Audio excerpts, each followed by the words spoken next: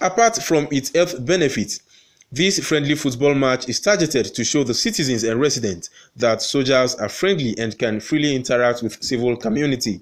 The General Officer commanding 3rd Division Nigerian Army, Major General Nuhu Angbazo, said it is essential to form a synergy and cooperation among men in uniforms and the society. This is part of the Nigerian Army's effort at ensuring that we foster civil-military relations, but then at the same time too, that we also train our personnel.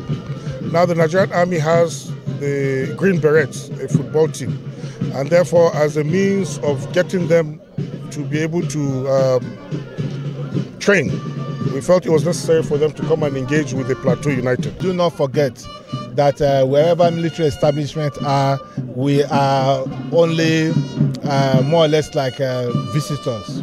We must acknowledge the part played by the host community, and with this we'll be able to come together and also collaborate in so many fronts.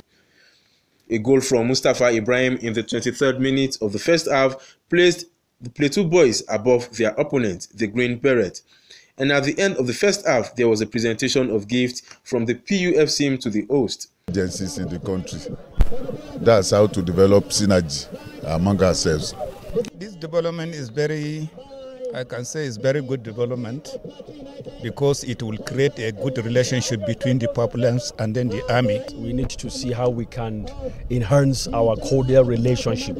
While you have a military coming with the citizens, or some people call them civilian, to fraternize. Honestly, when they said we should come and play with them, I said no, they are going to break my players' legs. I was scared at the first instance. Although the Green Berets put out their best performance and dominated the